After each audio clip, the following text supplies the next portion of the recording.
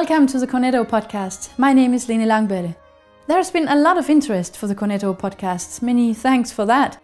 Much more than predicted actually. So I've decided to go on and try to cover more issues. Some of them might seem a bit fundamental.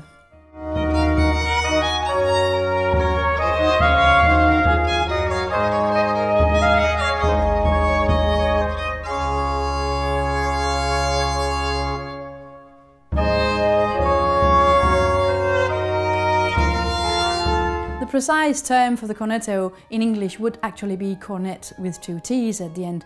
I chose to keep the Italian term cornetto. In Scandinavia and in Germany, the same instrument is called zink.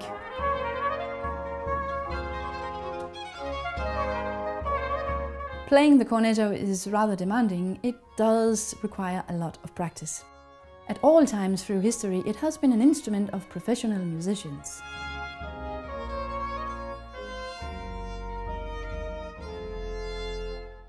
The design of the instrument has not survived in any of today's woodwinds. The length of the cornetto is only that of a typical woodwind, but with its brass-type mouthpiece, the whole technique is based on a combination of opening and closing the finger holes, which alternates the length of the sound column and the vibration made by the player's lips.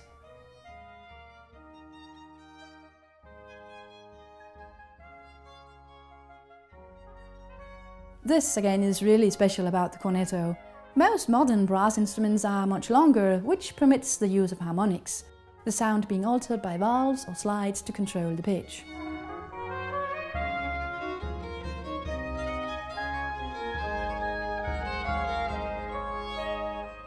The sound of the cornetto is really bright and clear.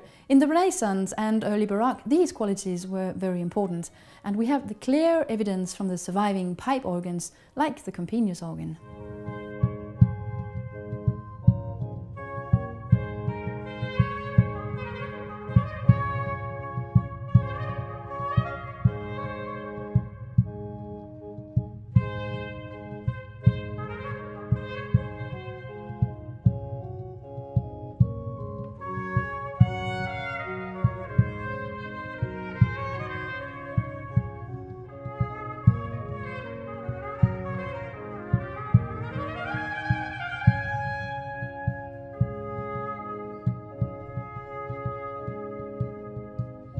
Several historical sources tell that, heard from distance, the cornetto could be mistaken for a human voice, mainly the castrato. A very famous comment made by the French theorist Marin Mersenne describes the sound of the cornetto in a really beautiful way, like a ray of sunshine piercing the shadows. Also, there are sources speaking about bad cornetto playing, but mainly it seems to have been performed on a very high level.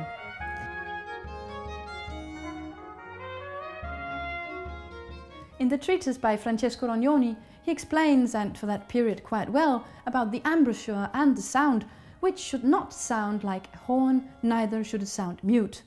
Further, he explains that the cornetto has to be played with discrezione e delicatezza, discretion and delicacy.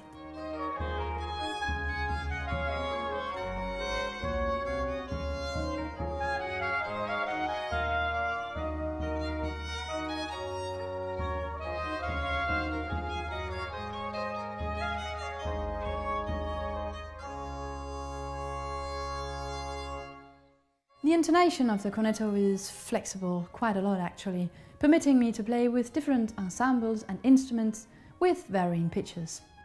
The cornetto is played with a special embouchure, which can be quite tiring. For this reason, a cornetto player normally played another wind instrument as well, like trumpet or recorder, just like myself.